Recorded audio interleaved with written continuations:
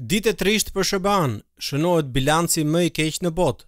Trump fajeson OBSH-n tani. Pas Europës tani koronavirusi shkoi në Amerikë dhe Amerika është në një gjendje të rënduar për shkak se ata nuk morën masa për ta ndaluar këtë virus dhe nuk u futën në karantinë.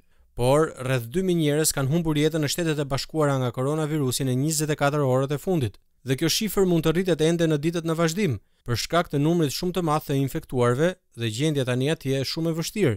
Trump fillimisht njofton pezullimin dhe pastaj tërhiqet pjesërisht, por përfundimisht kërcënon të heqë fondet amerikane drejtuar organizatës botërore të shëndetit. Sipas presidentit amerikan, OBSH-ja është shumë pro-kineze dhe akuzoi atë për gabim në dhënien e alarmit të vonë për pandeminë. Shpresojmë të bëhet më mirë dhe kjo gjendje të shkojë drejt fundit.